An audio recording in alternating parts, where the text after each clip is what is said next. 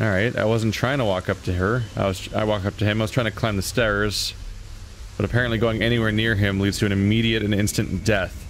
So don't do that. Or he will murder the shit out of you. Can I do it over there?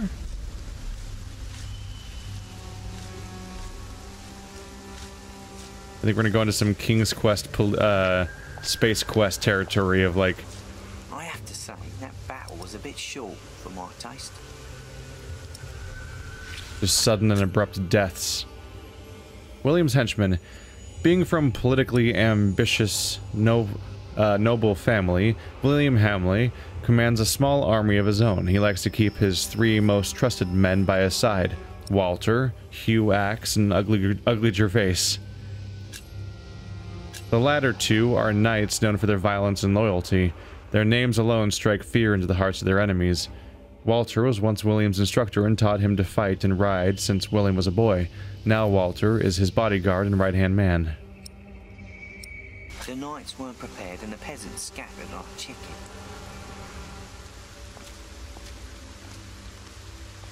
What I wouldn't do for a good kill right now. That's just all they... They're just unrepentantly awful people, apparently. All of them are like, oh yeah, I'm gonna kill some people. Kill, kill, kill, rape, kill, kill. Like, just self-proclaimed villains, basically. Like, the freaking... They're like, Count Olaf from the series of unfortunate events in, like, Netflix series version, where he's just like, yes, I am the evil guy, he says out loud to everybody, unabashedly. Soaked by rain. I found it. Matthew's piece of cloth.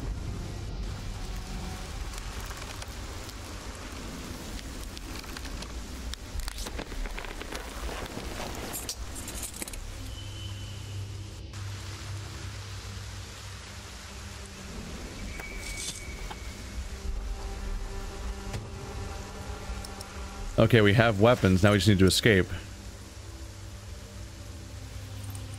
You're good with horses. Do you think you can ride this one? I'm not sure. It's quite jumpy from the storm.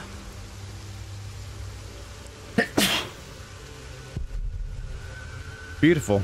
Someone is taking care of it. Hard to believe there is care and kindness in this master. Try petting it?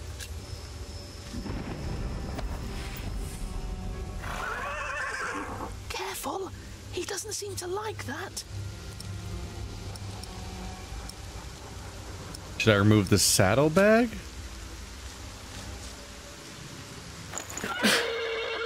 Whoa, easy. Easy now. What are you doing? The horse nearly woke the guard. The knot is too tight.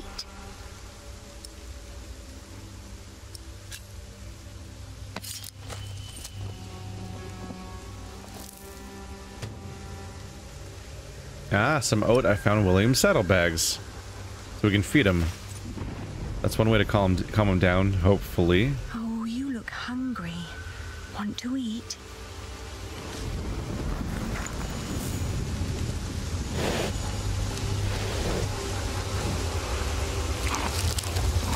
It's calm now. Try to mount it, Richard. But where do we go? To Winchester, of course. We need to find Father and talk to the king. They must find out what's happening here. Now climb on. It won't eat forever.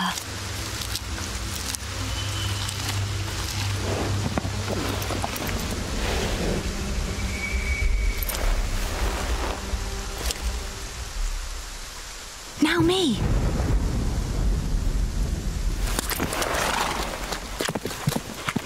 Oi! You there! Stop! Cut him off!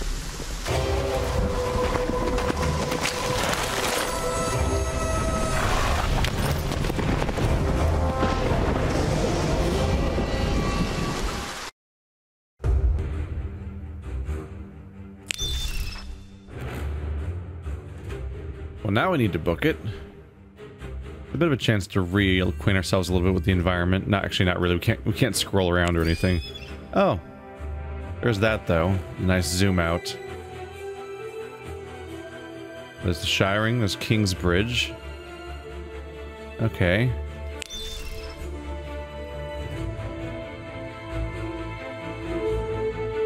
The thought that they could catch up with us urged me to ride onward. It rained relentlessly. After a while, Richard's moaning got weaker, but I did not dare look back, for I feared to see William Hamley right at our heels. I forced the horse to go faster, hoping that my brother would not succumb to his wounds.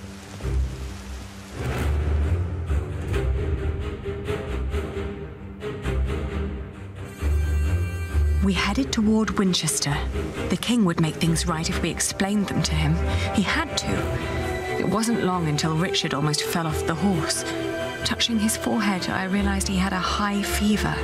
His mutilated ear was red, hot, and swollen. A sound startled me. From the thicket of the forest emerged a woman. I was ready to draw the dagger that was flush against my forearm. I asked her to give us her name. This was her forest, she said, so we should be the ones introducing ourselves. I proclaimed that I was the daughter of the Earl of Shiring, traveling with my brother. I can tell your nobility by your manners. She smiled and revealed in turn that she was the wife of the local verderer. Seeing Richard's ear, she said that he needed help. Luckily, their hut was nearby. She offered us food, shelter, and care. Oh boy. So take off and book it and hope things work out and hope that he doesn't die on the way, even though we don't even know if we'll be safe when we arrive where we're going, because who knows what the overall political climate here is, because this is a setting that relies upon lack of immediate information transmission, which is how medieval stuff often goes in these storylines, and it's the trap you have, and you might go to an entire city that is in flames or has changed leadership and whatnot. But if we trust them, you take two risks. One, you hope that they're not betraying you, because they could just be betraying you and they could be doing something horrible. Or two, they could be totally genuine, but stopping leads to you getting caught up with. And because who knows if they are likely to find us here or not. But the brother's in really bad shape, so I'm going to take the risk and trust her to help Richard. We followed her to the hut. It was further than she had led us to believe. There, I helped my brother off the horse and let the woman take the horse's reins. The hut was rather barren, with few furnishings. It was almost as cold as outside, and there was no sign of her husband. Richard dropped onto one of the creaky stools. The woman lit a fire, which came alive with a crackle and gave out a warming glow.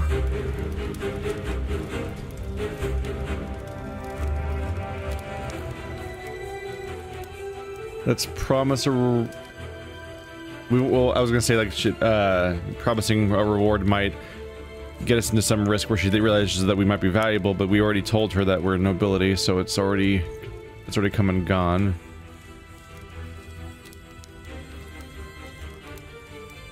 Let's insist on Richard. I raised my voice and repeated more urgently that if we didn't act right now, Richard might die. At my words, the woman seemed to wake up from her absent-mindedness. She nodded towards the fire. There was a sound outside, but she distracted my attention by turning to Richard. She started to explain that to close a wound, one must gently press a hot piece of metal against the flesh. This will stop demons and bad smells from entering the body. The woman's eyes kept darting to the door, so I turned my head to see what it was she was looking for.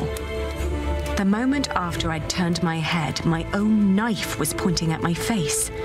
She'd noticed the dagger in my sleeve and had yanked it out before I knew what was happening. She apologized. It's a tough world, and it's eat or be eaten. There was another noise outside. He's here, she said.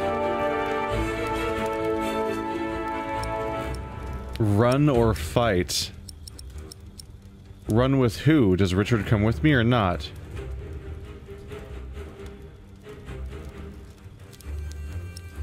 That's a hell of an abrupt change. I don't think I can run with Richard, so I don't think I have a choice.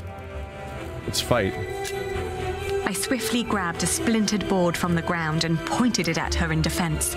Suddenly, I was grabbed from behind, and the next moment I landed hard on the floor. He examined us and our weapons and broke into laughter. He stepped closer to reach for Richard's sword, but his wife interrupted. "We can't sell that. Everyone would know who that sword belonged to." The man grunted in agreement and turned to leave. Before she followed him, she dropped my dagger. "Burn out your brother's wound with this," she said, and disappeared.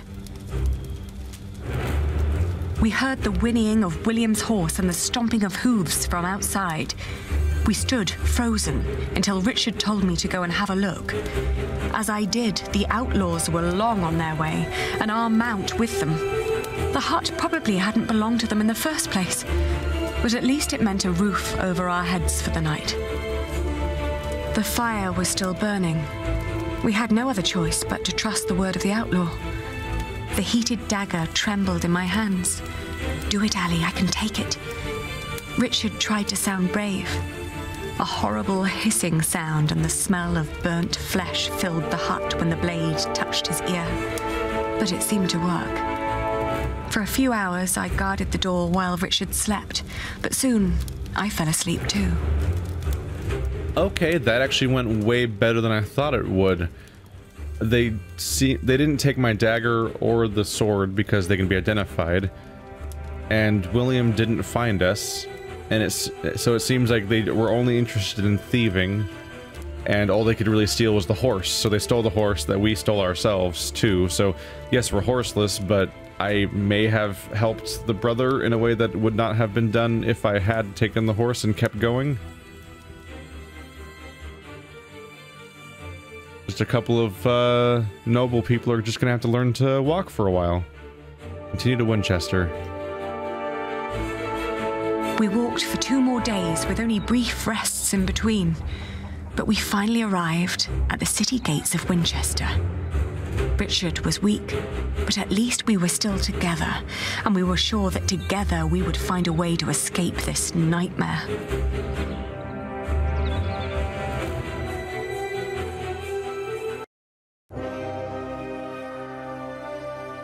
Chapter 8 over. What you did when facing William, you let Matthew speak for you. You enraged William by serving him dry bread. Was there a better option? Did I miss something? You scolded Richard for attacking William. You successfully escaped Earl's castle. You trusted the woman on the road and got robbed by her. You burnt Richard's wound out and made it to Winchester. I think things went well.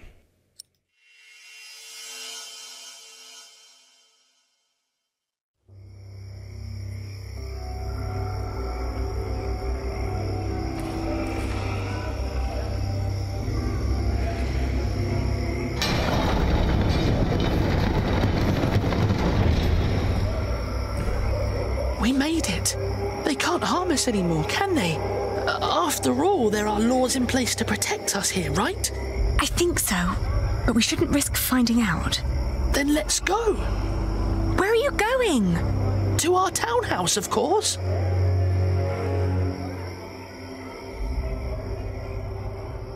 Well, he just booked it right out of there. Okay.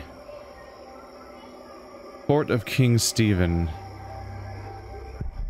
Our townhouse. We stayed here often. Father taking care of business. And what? The bishop, chancellor, and all the barons at court. One of them must remember us. What did it say? The father taking care of business and I taking care of his guests. What? Oh, we stayed here often. He on business, her taking care of the guests. That's just... I thought they were individual statements, not conditional upon each other. It's a weird way to present them because they feel like separate. They feel like they're not one continual sentence. The mint is still illuminated. They must be afraid of thieves stealing all the coin. There's a cathedral. The door is shut tight. Maybe someone's willing to help here.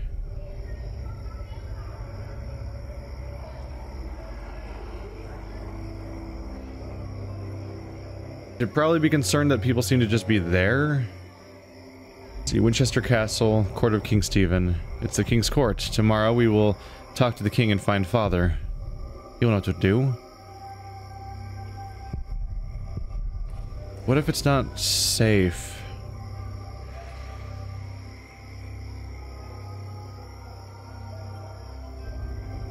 How'd you end up over there? I was clicking on the townhouse. Oh, weird. When you click there, it becomes Winchester. But over, I think it was townhouse over. Oh, okay. Lost track of the boundaries. Ali, there's someone here. Maybe it's father. Do you think so? Well, they must have put him somewhere.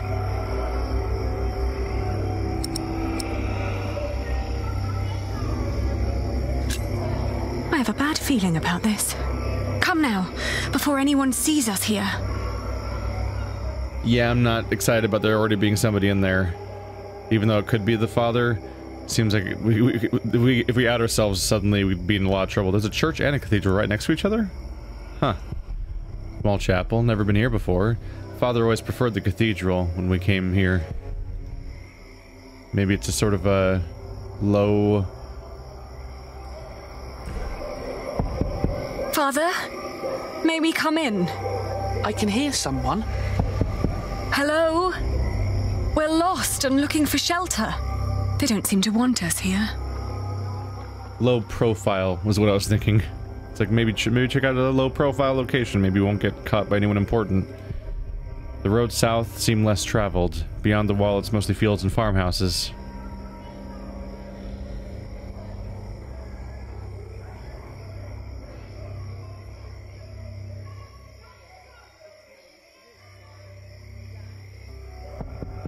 It's so quiet.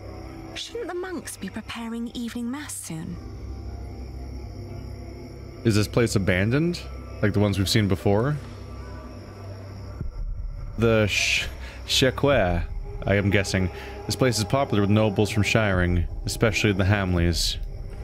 Wait, no. Nope. Let's not go to places that are popular with the Hamleys. It's a bad trap to fall into. Go back. Try the house. Ali, this is pointless. There must be one kind soul in this town. What is it? Oh, good evening. We're sorry to disturb you, but my brother and I have been through a lot and desperately need shelter for tonight. Please. Wait here. Are you mad? Do not let them in. They're thieves. What did I say? Oh. Well, that didn't go over well. Not a lot of faith in humanity, huh? Even though, of course, we have plenty of reason to think that ourselves. Maybe we can ask about the location of this person? I doubt they're keeping him there. The idea is to ask them if they know. Not assume he's there. There's a warm corner in the back. You can have a blanket, but there will be nothing to eat. Is your wife all right with this? It doesn't matter. The Lord struck her with a troubled mind. She will accept my decision. Thank you. Thank you so much. You're a kind man.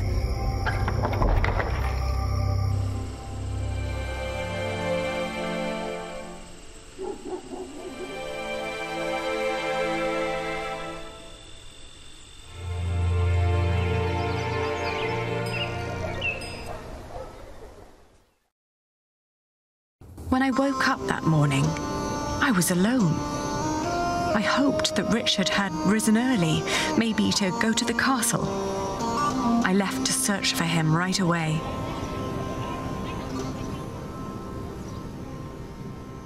Ah, familiar landscape we've been to before.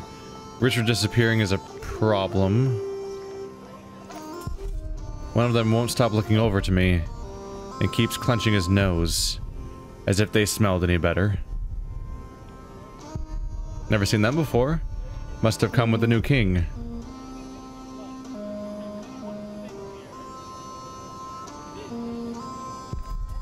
recognize those faces. Used to be guests at our table. So they might recognize me then.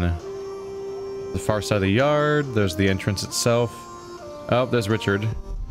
No one prepared him for a life like this, but together we will get through this. We have to.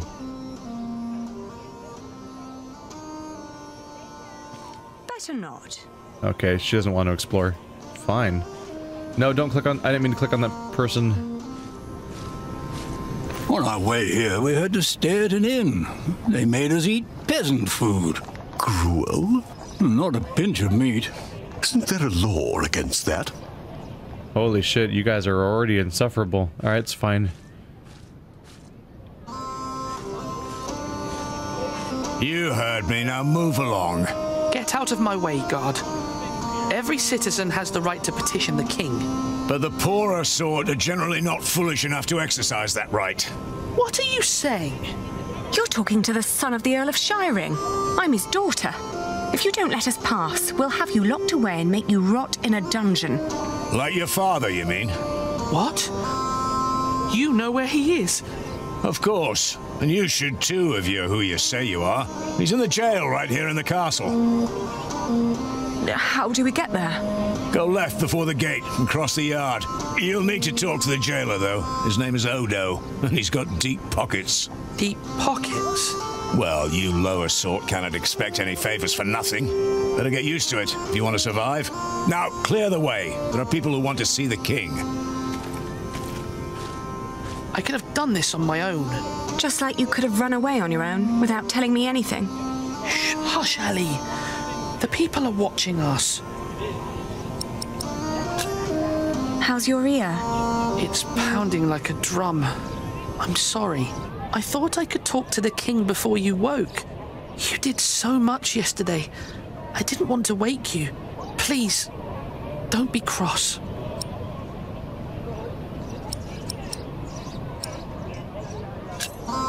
That was sweet of you, but also very stupid. Oh, don't give me that look. Sorry. Shall we go and see Father now? Yes. They're keeping Father in the jail. We must go see him. Yeah, we're vulnerable and alone and have no resources, and people assume that you're a peasant. Which isn't the worst thing, necessarily. But we're a little trapped. Stephen of Blois has been king for nearly a year now, and already he has deprived us of everything. If only someone would show him the suffering he has caused. They said left, right? Yeah, go to right. This is where the jail was before.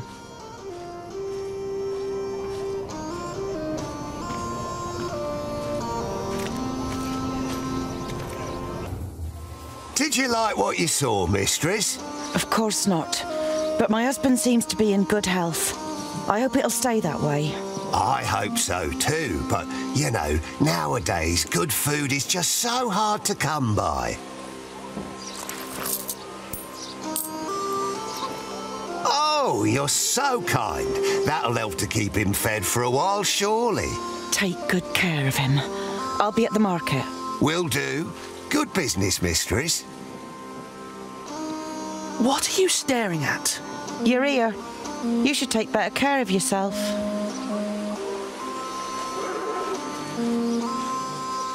What was that all about? I don't know, but we have our own problems. So come on. What that was about was a false reaction. She was pretending to be seeing your ear, when in reality she was probably recognizing you. I was chained to one of those. Chained. Like a dog. Well, you love your dog, so it's not so bad, right? The guard called him Odo. Must be short for odious. Vile creature. Are you the jailer? Your humble servant. What is it? We're here to see our father. He is the Earl of Shiring. Is he? Look like just plain Bartholomew to me. So he's here. Look at us when we're talking to you. How much have you got? We've nothing. So don't bother asking for a bribe. Then you can't see your father. Sorry.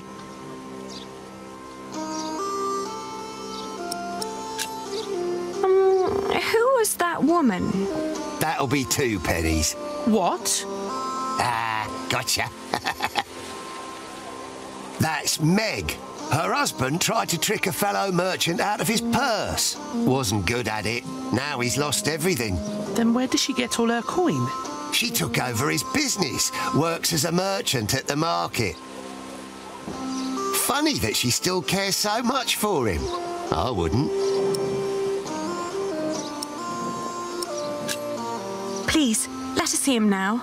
Sorry, can't make an exception. Each time someone wants to see someone, they have to pay. That's the rules. But they're your rules. Right, but that doesn't make them any less rulesy, does it? Must have been dozens so far, each one slipping me a penny. If I let you in for free, the others might think I treated them unevenly, that I am an unjust man. Can't have them think that, can I?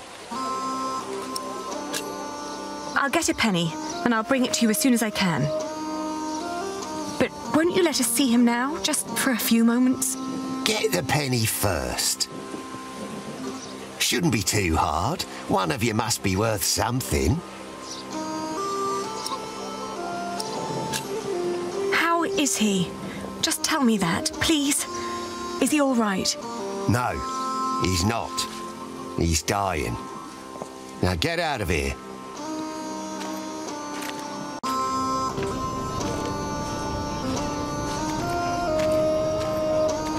Are you crying? Didn't you hear what he said? Yes, but he was lying. The last time we saw Father, he was very much alive and healthy. Sometimes I wonder what is going on in that head of yours.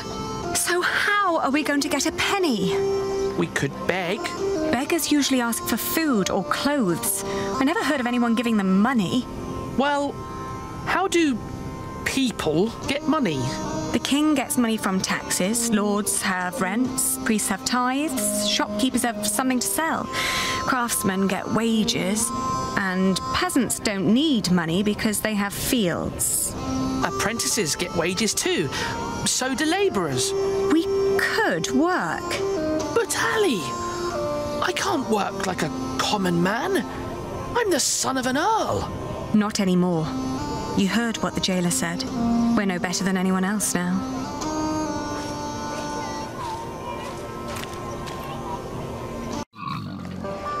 $32, $33, $34. Are you sure this is right? Don't patronise me, Meg. I just want to be certain. See? You've nothing to worry about. Your business will be in good hands. Let me see yesterday's list again. All right. The good news is we happen to immediately encounter somebody who would have money, because they're a merchant's wife that became the merchant themselves. 15. Except they seem to recognize us, which raises the question of whether or not they're going to turn us in or abuse us or in some way wrong us. Also, this woman immediately caught my attention because I thought that she was the one who robbed us, but she might not be, or at the very least I don't know if I can interact with them necessarily.